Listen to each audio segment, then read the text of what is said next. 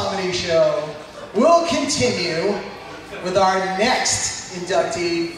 You know, this past October I celebrated 25 years of doing this stuff, and the one thing that I love so much is seeing people that I've watched from the very beginning all the way up.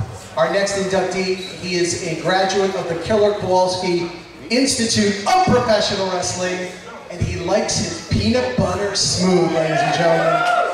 Trey, the smooth operating gangsta, and hold on, here to induct Trey into the New England Pro Wrestling Hall of Fame. I want to welcome his children, Trey Jr. and Carly, to induct their dad into the New England Pro Wrestling Hall of Fame.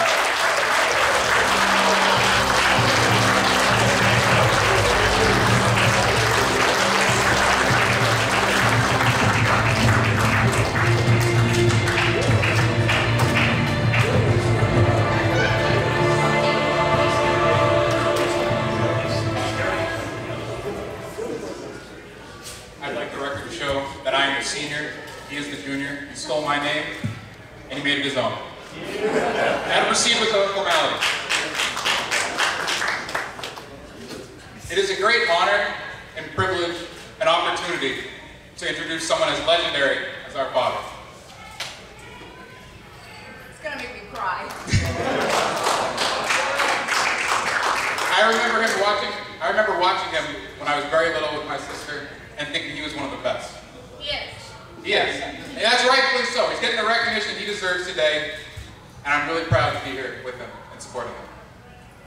He carries with him a charismatic and swagger-filled demeanor throughout his whole life, and especially in the ring. I am proud to present to you the best in the business, the smoothest cat around, and the second greatest Trey to ever grace this venue. Trey, the smooth operating gangster.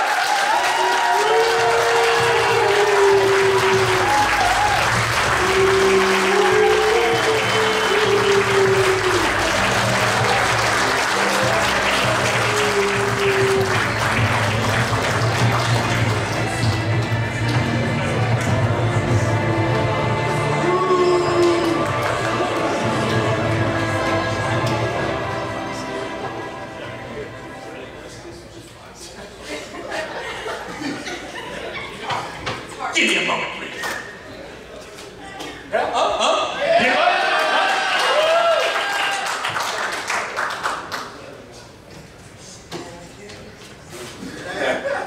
One moment, please. You only go into the hall once. So, I just got some things to say.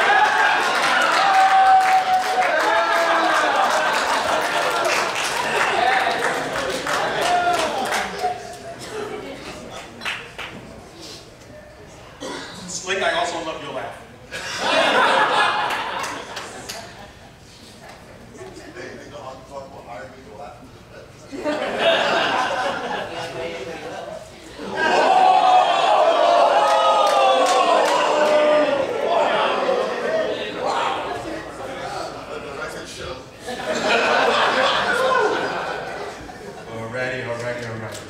Here we go. First of all, I want to say how proud I am before I start talking about my wrestling career. I am a proud father, just like all of you fathers out there, proud fathers out there. So I just want to, I'm truly blessed that my two most important championships, my son and my daughter, took the time out of their busy lives to induct their father into the New England Pro Wrestling Hall of Fame. Thank you, kids. I love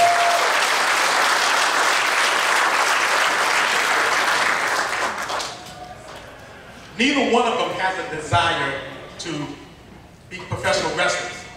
But let me tell you, my son can cut a promo. Yeah. And my son is telling the truth. He is Trey first, I am Trey the second, and we'll talk about that. My son's telling the truth. He speaks the truth. All right. First of all, I would like to thank the Lord above for allowing me to be here and for allowing all of us to be here. Thank the Lord above for it. Second of all, I would like to thank Joe Bruin and the New England Pro Wrestling Hall of Fame for this honor. Thank you very much. I am humbled, grateful, thank you.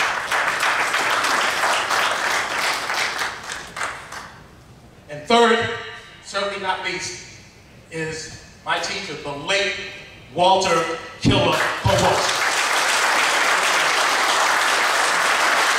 This is for Killer, clap for Killer, we can do better, okay.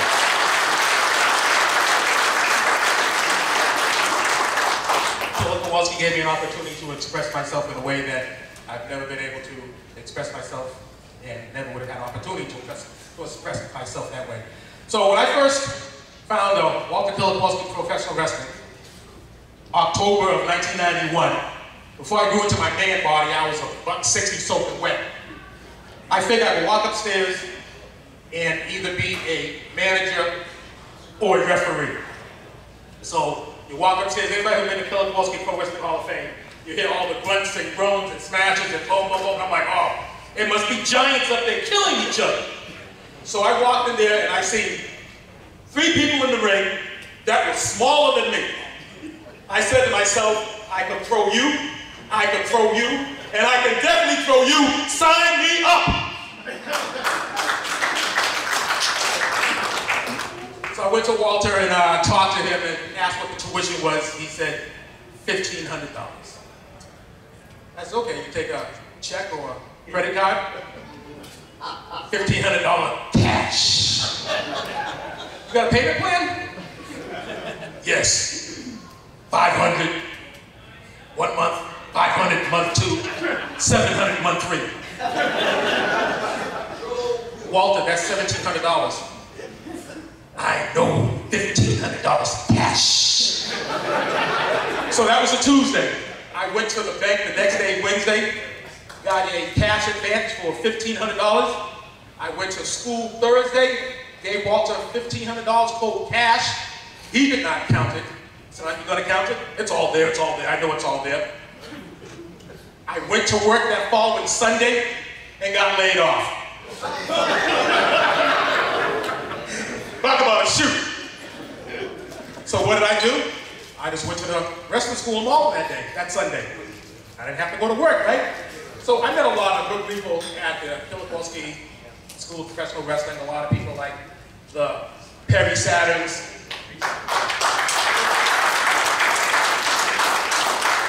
the Tony Roys, the Tim McNeenies, Cookie Crumble, Brittany Brown, a lot of good people in professional wrestling, a lot of good people in that school. So my first match was June 20th, 1992, and it was in Hudson, Massachusetts.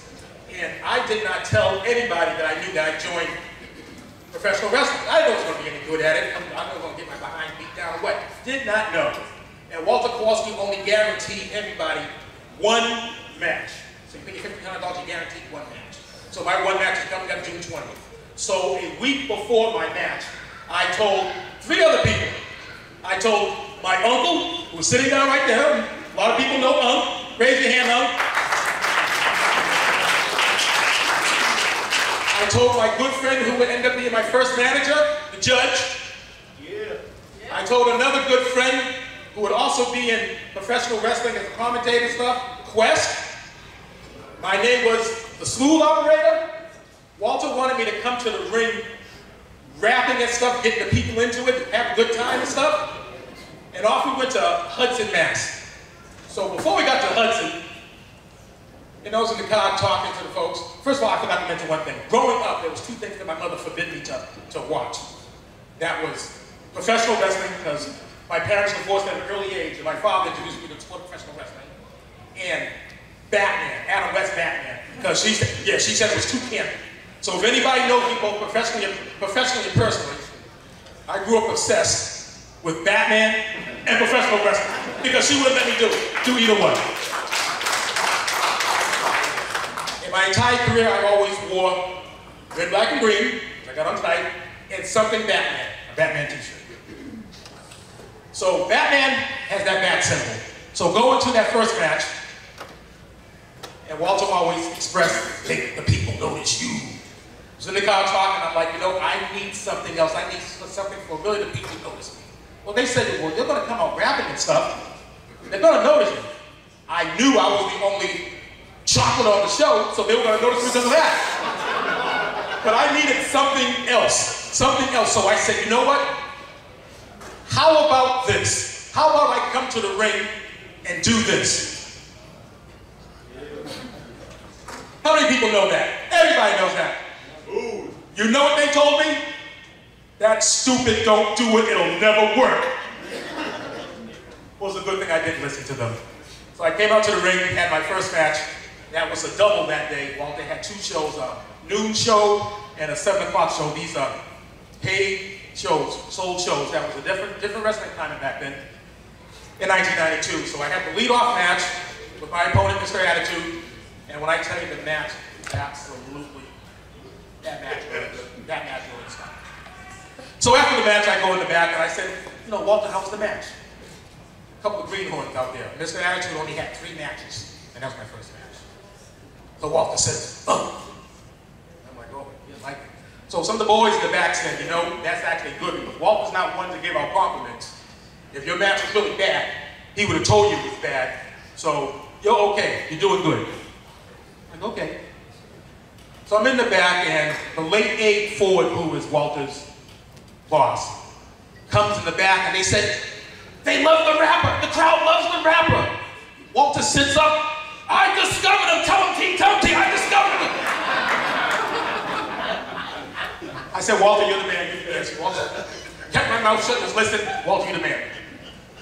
Abe Ford said, is the rapper coming? Didn't even know my name. Is the rapper coming back on tonight's show?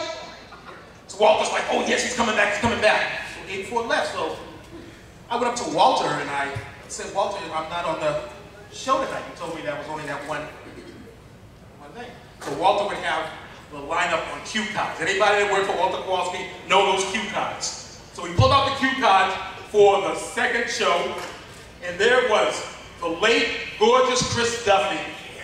Give him a round of applause. The late, gorgeous Chris Duffy versus the Candy Man. Walter took that pen, scratched out the Candy Man name, put in the smooth operator. I'm like, cool. That was cool. So we actually went home, because again, I thought I was only wrestling that one match. WCW had a pay-per-view that night. I already paid for the pay-per-view, so we went home so I could set my VCR just to go back. I paid good money that pay-per-view. Remember now, I'm unemployed. That pay-per-view was not $3.99, brother. Then went back. And the funny thing about Hudson Mass is that when I came out rapping and stuff, apparently Hudson Mass has these damn good hot dogs. So I was hearing about these hot dogs on the way back home to set the VCR from my uncle and my 2 friends. All those hot dogs are good. You have any hot dogs? No, I didn't have any hot dogs. So they were getting free hot dogs, saying, we have some more hot dogs for the smooth operator. The smooth operator likes some more hot dogs. They're getting all these hot dogs. So they're hyping up these hot dogs. I want some of these hot dogs. But then we're going back to get me some of these hot dogs. Went back, there was no hot dogs. So I'm like, okay, well, Hudson, Walter goes to these places every year. I will get a hot dog. Spoiler alert, we never went back to Hudson Mass. I never got those hot dogs. But that second match I had with the late, gorgeous Chris Duffy. So Chris Duffy talked me in the back and he said, you know, Smooth, I seen your match, and a couple of things I want to tweak, so I just kept my mouth shut and I just listened. And that was when I learned psychology. He said, you just have to be with me, brother. You know, they love you and all that stuff, but just be with me. You have to listen to the crowd. You have to tell that story. I knew none of that. I was a greenhorn. Listen to the crowd. Tell the story. So that match was slow-paced. He said, you're going too fast. Slow-paced. Listen, absorb. He was, at one point, he was the best heel in all of New England professional wrestling. So, yes, he was. Yes, he was. So, the match ended. He went over naturally, getting that heel heat and stuff.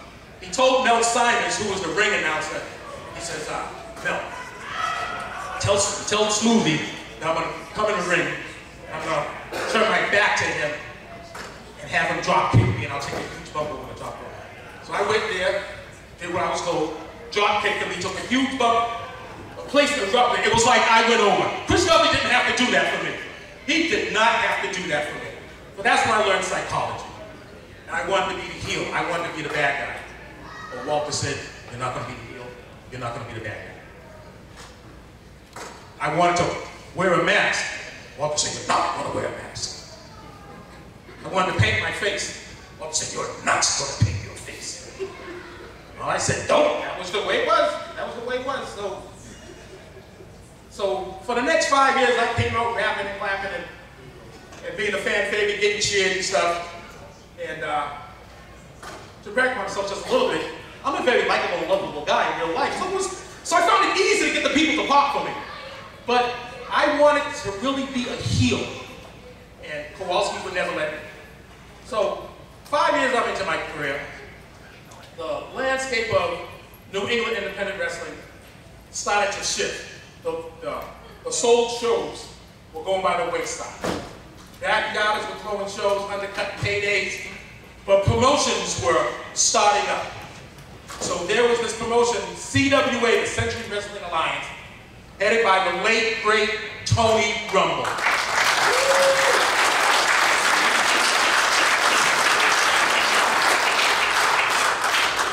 So I went to a show and I was introduced to Tony Rumble by the real deal, or the real heel Joel Davis.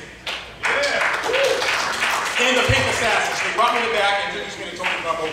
I said, hello, my name is, they call me the Smooth Operator. He has heard of me, never seen me work, he has heard of me. So I asked me to give him a tape. And so I gave him a tape, and he said, okay, can you play heel? Because I am thinking about something. I want to reform this group. So I want to know, can you play the heel? Oh, I can play the heel, Tony. Have you ever played the heel on the show? No, Walter won't let me, but 4 days a week after school when I practice heel. So I gave Tony a tape, and my wrestling outfits used to be all brightly colored and stuff, airbrushed. So the darkest outfit I had, which was a dark purple, was airbrushed. Did a TV tape for Tony. I was healing, and I was the Smooth Operator.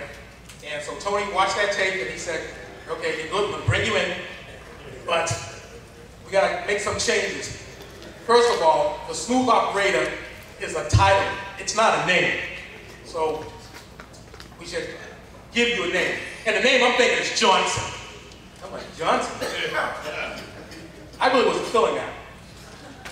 So my son was less than 10 months old, and I named my son. So I said, how about Trey? My son is Trey, how about Trey? So Tony liked it. Tony said, okay, you spell Trey, T-R-E, with an accent. I said, okay, that's fine. We're gonna drop the Smooth Operator. I'm like, okay, that's fine. And the group is gonna be known as the Brotherhood. The Brotherhood. That was a beautiful thing. So my tagline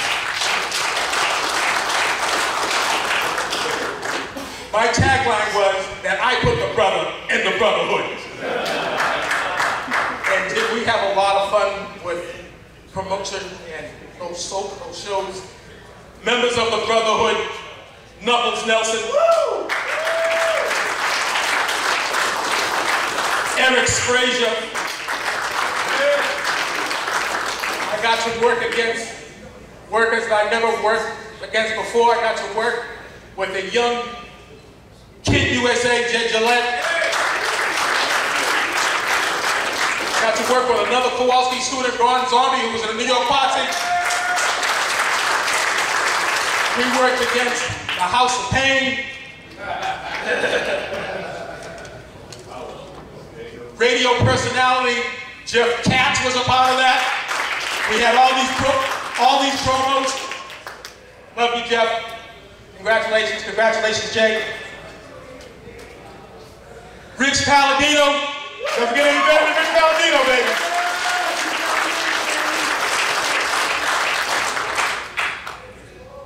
I was awarded the opportunity to be crowned the first NWA New England Cruiserweight Champion. The CWA got absorbed by the NWA, and I was the first NWA New England Cruiserweight Champion. And I was given the opportunity to work at the NWA 50th in Cherry Hill, New Jersey, defending a New England title in New Jersey. Now you look on the map, there is no New Jersey, New England state line. So that was cool. That was cool. So afterwards, it was time to remove me from the Brotherhood. Tony wanted to turn me face. So I got removed from the Brotherhood. I was known as Trey the Smooth Operator. And at some point that ran its course. So I worked with that promotion for a couple years. Met a lot of great guys, met a lot of great people, Then I went on to the WWA, Mike Spada.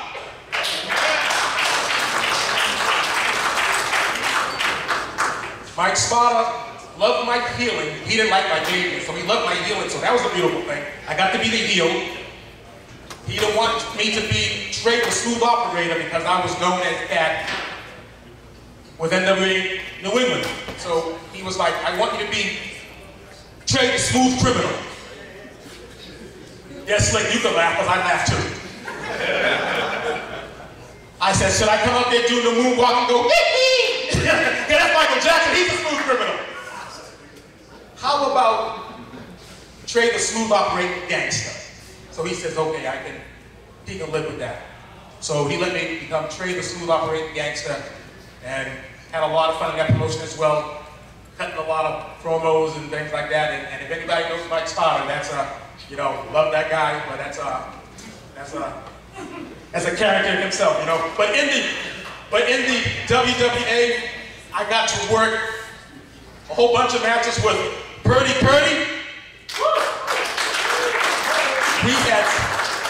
We had some great matches. We told some great stories. It was a beautiful thing. Thank you, Purdy. Thank you, Trey.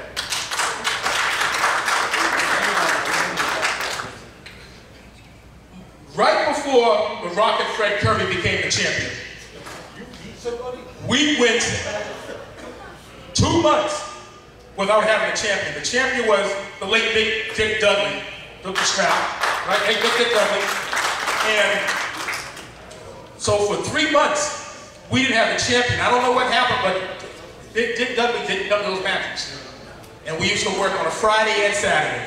So that third month, on that Friday night when we didn't have Dick Dudley, I told the boys in the back, I said, I'm going to guarantee that we're going to have a champion.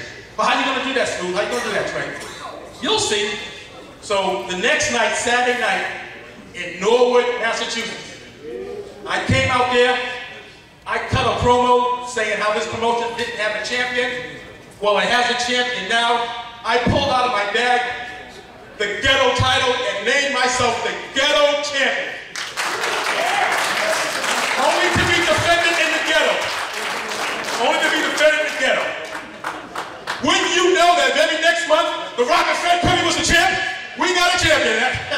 So Fred Kirby was the champ, so we had the champion. So the ghetto title had served its purpose. But you know, it got over, it got heat. So I kept bringing it. Had a lot of good times. And I had the one match with The Rock and Fred Kirby, and it was for the WWA Championship. I was the ghetto champion, but the ghetto title was not on the line because the match did not take place in the ghetto. And that's a stipulation of the ghetto championship. Match has to take place in the ghetto. His title was on the line, my title was not on the line. The better man and the champion went over. Fred Kirby, thank you.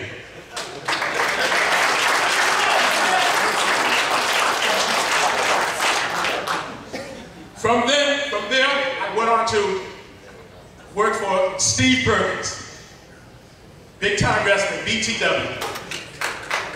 Had a lot of fun there. But the best fun I had was teaming with another Kowalski student who I seen when he was coming up, when he went there 4 days a week at the age of 17 because Walter would not let him join. He waited, joined, he worked his tail off, and he would go on to be the best unsigned talent on the planet. SWB, Slick Wagner Brown.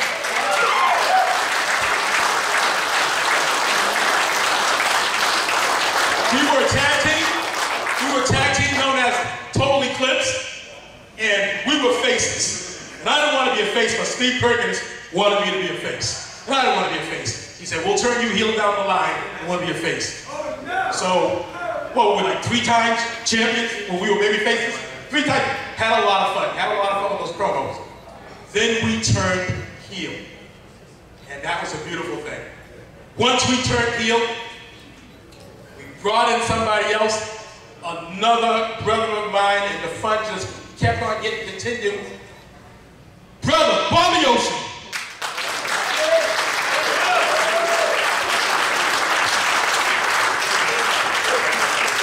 We were not known as Total Eclipse. We cut a promo, and then I said BTW, and just like that, Black Talented Wrestlers. BTW, Black Talented Wrestlers. And Steve Perkins was the man. The man was against us. The man was against us. So, that was a lot of fun.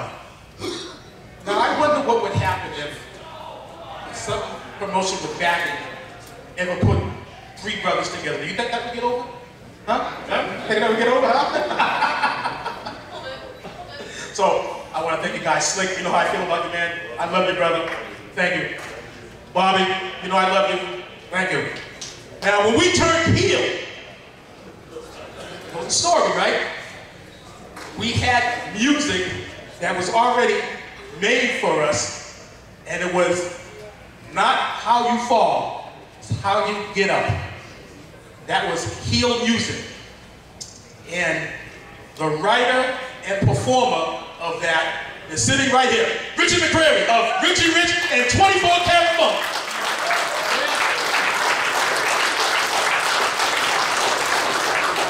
24kproductions.com. Check them out. Always plugging. And his former band manager, now a band manager for a different band, the Ultimate Soul Band, G. Marie Martin. Thank you. I love you guys. Love you guys. So, I want to back up just a little bit. When Tony Rumble wanted me to be heel, he said, you know, you have to change your look. I don't like your look. So come up with something. So I was the one that made my own singlets. So I had to come up with a heel outfit. So the heel outfit I came up with was a darker singlet and black pants that I hung past my behind. I forgot to mention that because that's very important. That's very important. So Tony Rumble had the trust in me to modify what I was wearing. So getting ready to wrap this up because I wrote down some. I just want to make sure that I thank some people. I don't want to miss out anybody, but about those pants, contrary to popular belief, those pants were not sewn in, they were not Velcroed in. So that was 2 different pieces, the singlet and the pants. So people always want to know, how did those pants stay up? And my answer has always been, because I have a damn good imagination. That's how these pants stay up. So in conclusion, I just want to thank all the people that I have worked with. Give yourselves a hand. It was always about telling that story and entertaining the fans. I want to thank all my managers I've had over the years. I want to thank my very first manager, the Judge. I want to thank Vinnie Capelli. I want to thank Tracy Taylor. I want to thank Vito Carlucci. And I want to thank Ms. Demeanor.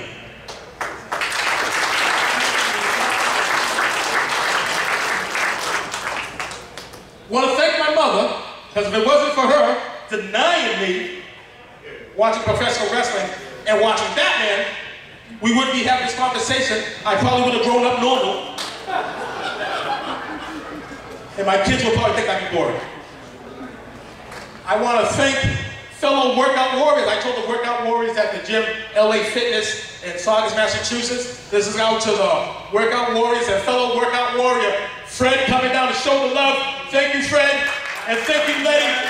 Thank you. And once again, thank you to my children. Welcome. and I love you too, baby girl. My two most important championships. So I'm going to end it with the catchphrase. I likes my Scorilla in cash. I likes my shorties fast.